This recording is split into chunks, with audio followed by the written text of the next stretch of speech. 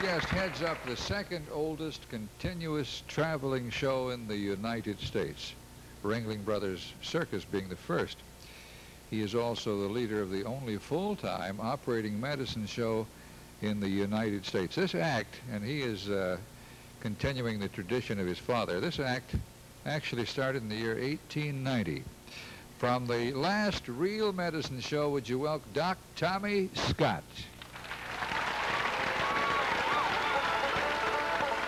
Medicine shows back in town. Medicine shows back in town. A girl that can't walk travel with a band. Medicine shows back in town. Mama works on the show. Sister hips now and then. Well, Daddy taught me how to do a real good pitch like the old time medicine man. Well, medicine shows back in town. Medicine shows back in town. A girl that can't walk travel with the band. Medicine shows back in town. Let's pick.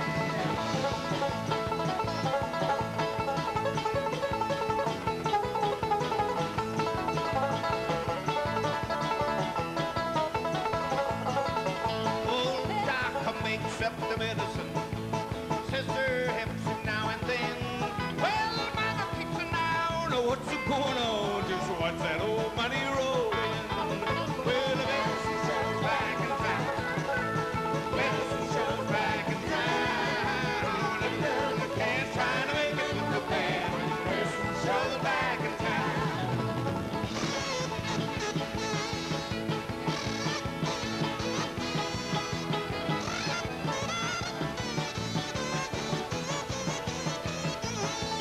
Well, the medicine shows back in town. Medicine shows back in town. A girl that can't try to make it with the band. Medicine shows back in town.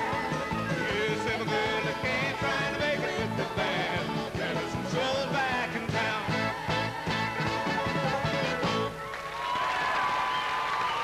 Hello, Doctor. How are you? Welcome back. Thank you. Do people call you Doc? They call me Doc. That's D-O-C, not D-R. Okay. Doc, I wish you would explain for today's generation what a medicine show is. Well, a medicine show is the show that many years ago in the small towns, the only entertainment that came to the little small towns years ago, they'd come in with a sharpshooter and a banjo picker, fiddle player, stay a week in the town, put on a show, and it was a free show, and then they would pitch the medicine. That's how they paid the bill. What's in the medicine? Well, there was several kinds. Most of it was a tonic laxative. And, you know, take one little spoonful if you was constipated a little. I see. But then if you're pretty bad, well, you'd take a couple of spoonfuls. And, but you take 3 spoonfuls tomorrow morning, you'd be hard to catch.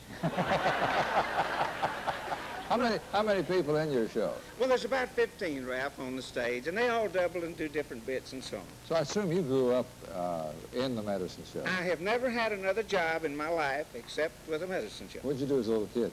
Well, well, I tell you what, I grew up on a farm down in Georgia, and old Doc Chamberlain came to my hometown. He put on a show there, and all medicine shows always, that's the nature of them, to have an amateur contest. So I went down, did the amateur contest, and he signed me up $6 a week, and I slept in a wagon, and after a couple of years, he gave me the formula to snake oil and told me to carry on the show. He was an old man, and for 50 years, I've been in 350 different towns, and this is my 50th year.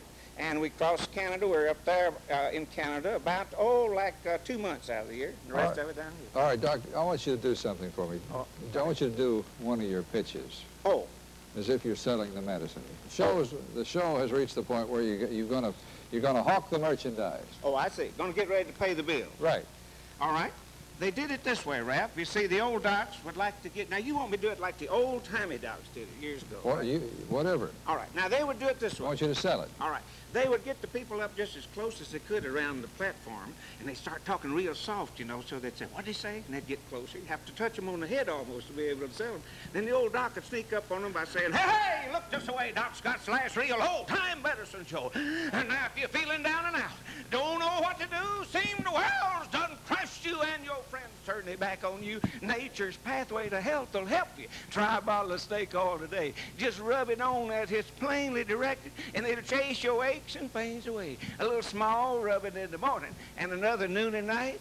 Why, you feel so well, you want to yell. Whoa, this stuff will make you right. Made out of herbs, fruits, barks, and oozes, and gathered from many parts of the globe, and blended into a mild yet effective, strong rub-on liniment. And it's good for the entire family, the old folks, kids, and all, and sold on a money-back guarantee. Oh, yeah? Let me hear you say, oh, yeah, over here. Oh, yeah? All right, oh, y'all can do better than that. Oh, yeah? Get excited. Over here, oh, yeah? Everybody say, oh, yeah? Sold on a money-back guarantee. There goes a few bottles on the left and a few bottles on the right, and a whole lot of them going out down through the center aisle, and old Doc Scott done sold out again. Doc,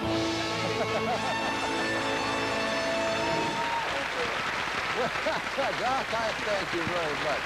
We'll be back to Nashville now with Cousin Eddie Pearl coming up. Thank you. Nashville now has more live from America's country home coming up. You're watching the Nashville Network. Tonight we would like to thank Cousin Eddie Pearl, who was here earlier, and also we'd like to thank Doc Scott, Tommy Scott. We would like to thank Miss Sammy Smith, Tom Grant, my old friend Rockin' Ramo, and Ray, I wish you well. Ray Stevens. As we leave you tonight, here are some highlights of all of our shows that we've been doing this week here at the Gaslight Studio. We've enjoyed being with you, and now all that remains to be said is good night, everybody. Guaranteed to make it feel fine.